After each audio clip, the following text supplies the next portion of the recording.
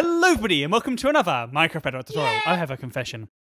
Most of my builds are really designed for creative. Today we are making a shooting range tutorial on a transforming cave concrete wave machine working printer 8x2 piston bridge 8x8 piston door. That might be the biggest understatement of the whole year. But today we are going to remedy that because today's build is for those survival players out there. Today we are building a hidden pop-up anvil. And I don't know why I'm talking like this. I am such a weirdo. So here is our pop-up hidden anvil. Now just taking a quick look at the restaurant first because that's the most impressive part. Just look at this thing. It's one wide and so very compact. So you can imagine this is your floor, very tiny floor. But when we press this button here, as you can see, we have a pop-up anvil, very nice. Press the button again, and it drops down, it gets caught in some water. And you can do this over, and over, and over, and over again. Okay, so now you've seen the design, let's get on with this tutorial. Just before we look at this tutorial, I get this comment way too much. Now, I'm not getting at the people who actually put this comment, okay? Because most of you are just trying to help me out, and that's very kind of you. But it's called BE, not PE. It's Bedrock Edition, not Pocket Edition. Windows 10, which I'm playing on now, iOS, Android, Switch, PS4, and Xbox One all come under the bracket of Bedrock Edition. Now, just to help you remember, what we've done is we wrote a song.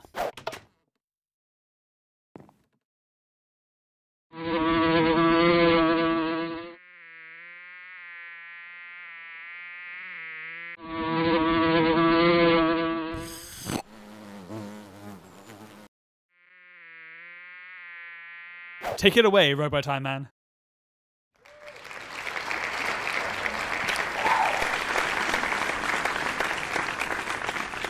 It's Minecraft BE, that's Bedrock with a B. What's wrong with your voice? You're ruining the song. Minecraft with a P. I wish that people would not call it PE. It's Minecraft with a B, 'cause Bedrock starts with B. Okay. So weird.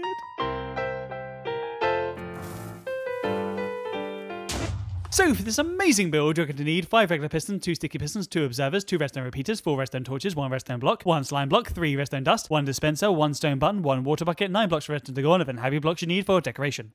Oh, and of course, you need 1 anvil.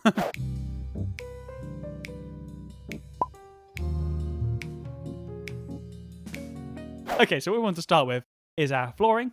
This is 1 block here, and then 2 blocks of our wall like this. And we want our button to go here. After that, come out 1, 2, 3 blocks from this one here, remove the first 2, grab a sticky piston, and face it toward this block here. Now there should be a 1 block gap between the face of the sticky piston and our flooring block. Remove this block. Block on top of the sticky piston, and 1 out. Have a repeater coming away from the wall block, and some dust. Underneath this block, we need a piston facing downward. So when I press this button here, that piston should activate. Beautiful. Now, place 3 blocks, any random block. I'm going to be using glass, but it doesn't really matter as long as it's a movable block. So 1, 2, 3. Then a redstone block, and then another random block. Next to our random block, we need another 1 out. Then have a repeater coming away from the redstone block on 3 tick delay. You need to place it down and press it twice. Once, twice. That goes into a block like this. A torch on top of that block, which should turn off. On top of this torch, we should have a block. Then grab a regular piston and face it downward like this. Then grab another torch and place it here. Underneath this block, come out 1, 2, 3. Remove the first 2 and grab a regular piston and face it upward and remove this block. Okay, now just to finish off this build, what we have to do is come underneath this block here and place an observer like this. So the dot should be facing toward the front and the face facing toward the back. Now in front of this dot, we need a dispenser like that. Not a dropper, but a dispenser. Then crouch and place dust like this. If you're struggling to fly and crouch at the same time, basically just place a block here, land on it, then crouch and place the dust. If you don't crouch, all what will happen is you open up the UI of the dispenser. Underneath this dispenser, we need to grab a regular piston and place it like this. Again, crouch. A torch off the back side of that piston there. 2 blocks down, 1, 2. Remove the first and have dust on it like so. Then grab a redstone torch, place it toward the back. Place a temporary block underneath that torch and another one toward the back. Remove the first, then grab a regular piston and place it like this, which should extend because it's powered by that torch.